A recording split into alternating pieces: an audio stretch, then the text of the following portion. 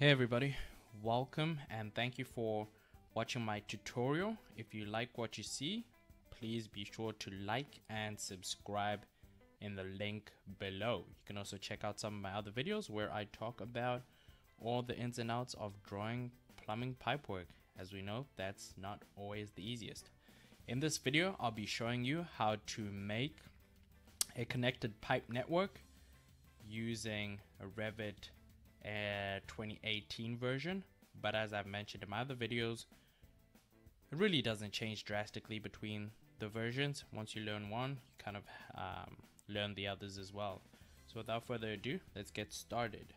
The first step you always want to do before you begin any work in Revit is you want to ensure you're working in the correct work set.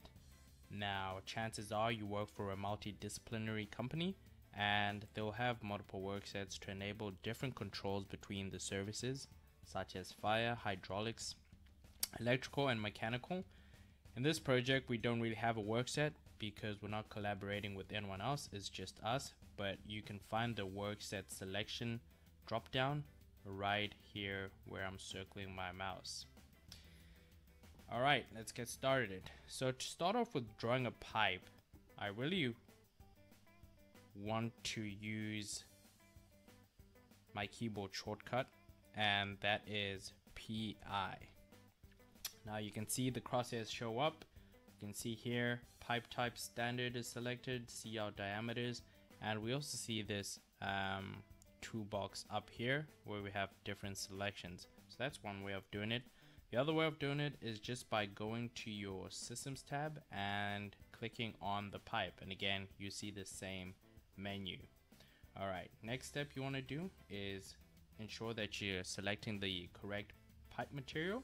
So here we want to draw some sanitary pipework, and as you can see we've got our PVC sanitary here, so we just go ahead and select it.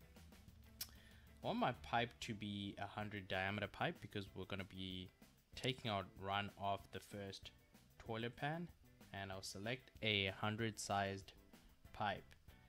The next thing I'll do is look here in our properties tab and ensure that I'm drawing my pipe, starting it at the right level.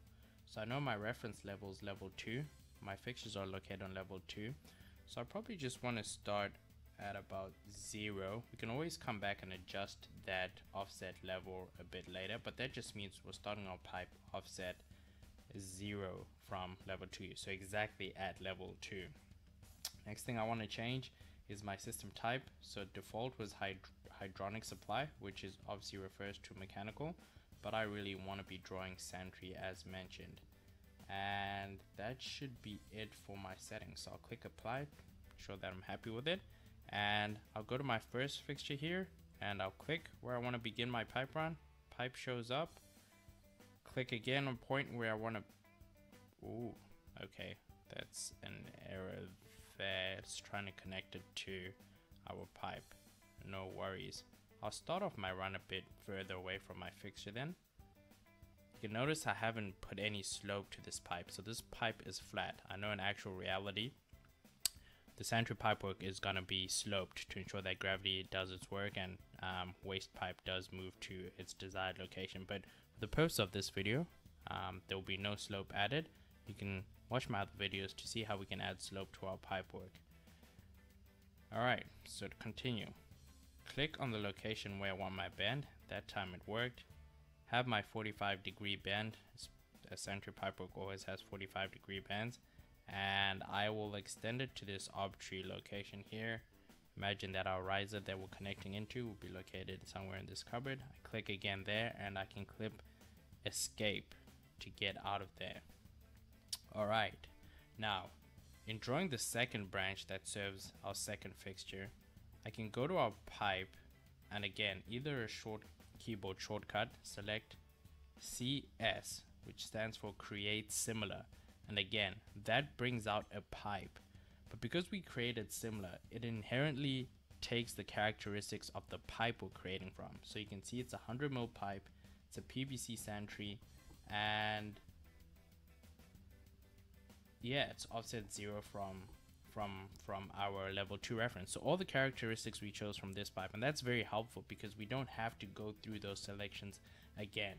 Again, if you don't want to use keyboard shortcut, you can just click on the pipe, then right click and click on the create similar button. Again, same thing, same characteristics. Now, if I want to join the second branch of my main run, I want to go to inherit inherit elevation. That just ensures that we're starting our pipe at the same elevation as this, which makes it easy to draw our fitting.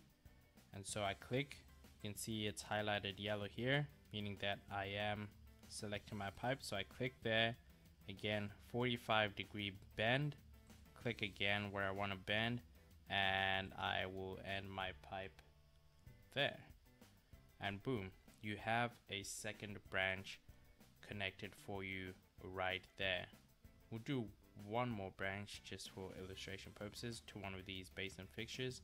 So the process is click on your pipe, create similar or CS on your keyboard, select that, ensure that your pipe is highlighted, or you can see the blue reference that lets you know that you are indicating where you want to join that pipe.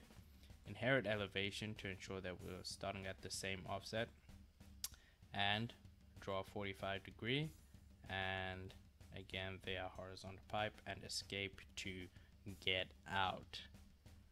Now I won't get into too much detail in terms of connecting this pipe into your fixture because we rarely ever do it, but in my next video I'll show you how to draw an indicative riser that rises from below the slab and connects to the fixture trap.